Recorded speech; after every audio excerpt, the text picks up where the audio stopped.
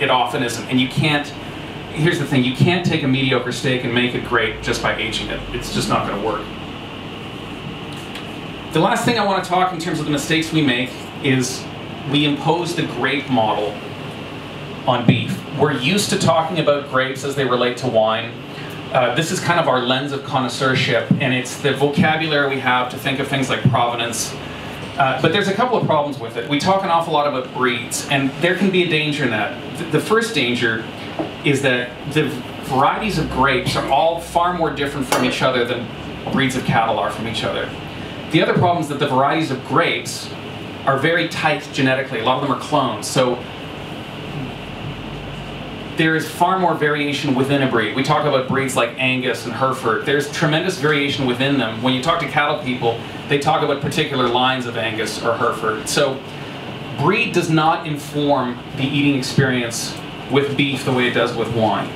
And the biggest reason, even more so than the genetics factor, is the fact that plants and animals are different in one very fundamental way. Grapes make all their own flavor. A grape is physiologically responsible for getting its flavor into its flesh. That's not how it works with cattle. And that begs the all-important question. I think the question why we're here today is, where does flavor come from in beef? And I want to tell you a story that I had while writing this book. I became friends with a guy, he's a brain scientist. He studies lipid metabolism in the brain. And I phoned him up one day to ask him some questions about what are omega-3s, why are they good for you, and so forth. And this guy happens to be a huge foodie.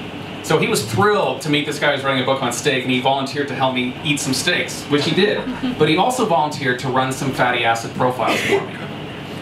So I gave him 4 different kinds of steak, because you can tell a lot about what a cow's been eating by its fat. And he ran the profiles.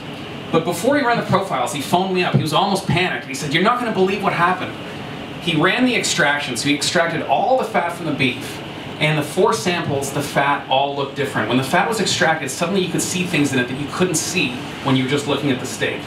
So the 4 samples were, one was commodity, which is just one of these heavily grain-fed, average $10 steaks you buy at the butcher shop. One was my cow, who you saw the picture of. One was a grass-fed Wagyu cow from a little island near Seattle, and one was a grass-fed bison cattle hybrid from Washington State, from the mountains.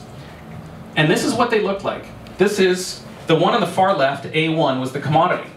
Completely clear. I mean, you could literally see the blandness. But the interesting thing is, those 3 other ones, the color kind of corresponded to the flavor. The brightest, sweetest steak was my own cow, which is B1.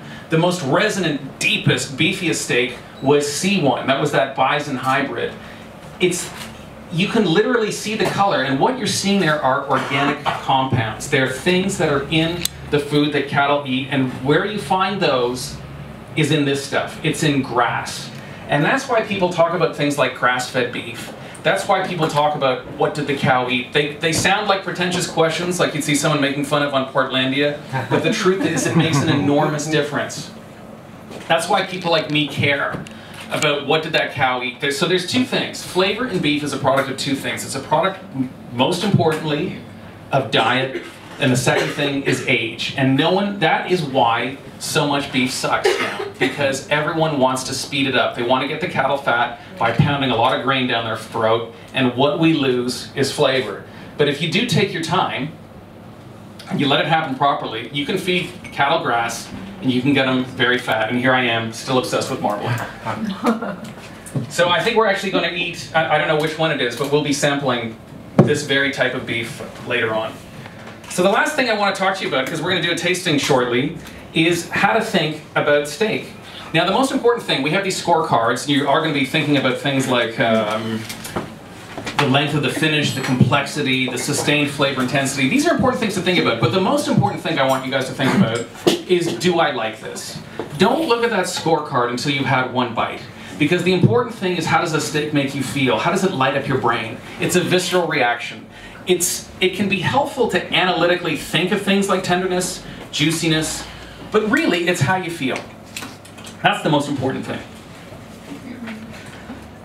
The other thing I want, when we talk about flavor, it sometimes helps to think about it, because I think so many of us have eaten bland steak for so long, we almost don't know what to think about. So what I would ask you to look for in terms of flavor is not just intensity, but things like the finish. What I found separates a good steak from a not so good steak in terms of flavor is an average steak, it hits you with some beef up front and then it dies.